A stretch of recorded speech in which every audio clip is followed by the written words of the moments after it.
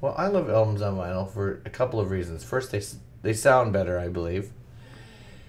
Secondly, I like the A side and the B side. I like having 6 songs that you can listen to. You know, that's kind of like what we did on these EPs that we're making. They're like 5 or 6 songs. Because people give me albums all the time, CDs with 12, 15 songs on them. I never listen to the past the first 7 songs at a time, you know.